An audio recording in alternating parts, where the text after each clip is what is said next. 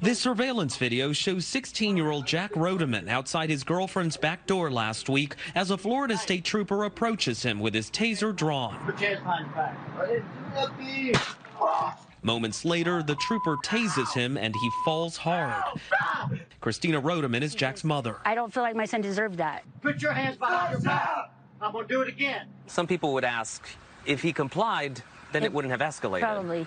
And I agree. He should have dropped his phone. He's a good kid, but he is defiant with the law enforcement a little bit. Rodeman says she's outraged the trooper repeatedly tased her son while he was on the ground writhing in pain. I just think he should have called for somebody else for backup. But, I mean, his life wasn't at risk. My son wasn't fighting him.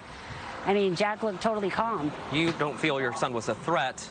Absolutely not a threat. The trooper said he followed the biracial teen into the backyard because he looked suspicious and tased him when he refused to follow his commands to